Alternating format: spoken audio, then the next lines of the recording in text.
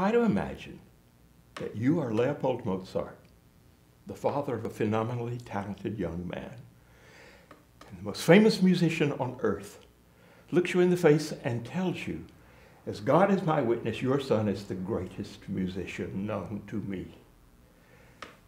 It's that kind of thing that makes Mozart so incredibly interesting to everybody. He was the only great child prodigy in history ever to grow up to be one of the greatest composers in history. And as a result, there is no end to Mozart in most people's understanding.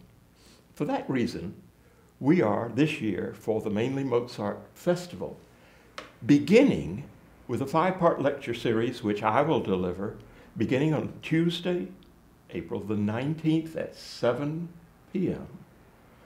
at the Gables Art Cinema.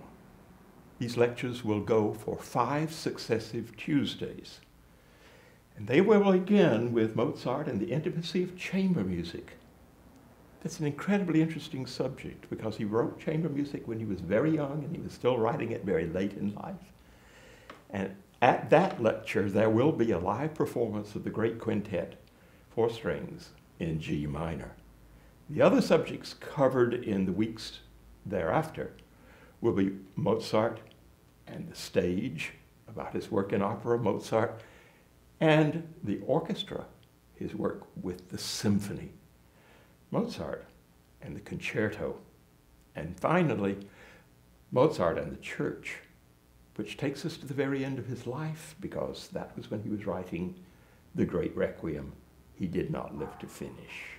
After the lecture series concludes, the Mainly Mozart Festival itself will be in its usual habitat, starting with the concert in Gusman Hall at the University of Miami, proceeding the rest of the programs in their usual habitat, the Biltmore Hotel's splendor. And there will be, as there has been for the last 2 years, a grand finale at the Adrian Arsh Center in downtown Miami. That concert will be something indeed to look forward to. A famous musician, we are not announcing it yet, will be the star of that occasion. So there's a great deal to look forward to.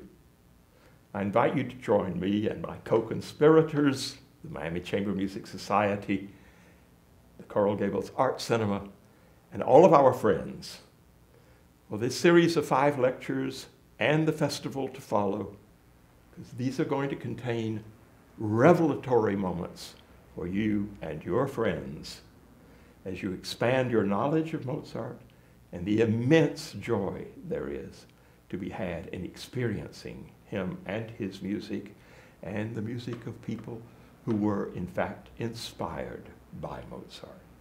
Please join us.